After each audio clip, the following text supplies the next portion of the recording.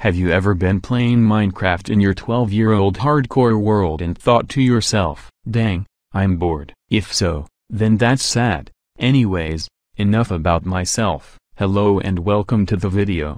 10 things to do in Minecraft when your wife is cheating on you or when you are bored. Some of these things may be personal to me, but I don't care. Number 9. Touch some grass. Go to a place and flatten it out. I think it looks nice. Number 3. Make a really long road that goes nowhere, preferably thousands of blocks long. If you want to make it harder on yourself, make it out of hard-to-get blocks, such as obsidian or netherite blocks. Numero 8. Build a storage system or organize your base. I know you have stuff where it doesn't belong. Number 10. Make a really long mine shaft that has branching paths every few blocks. I like to mine a lot.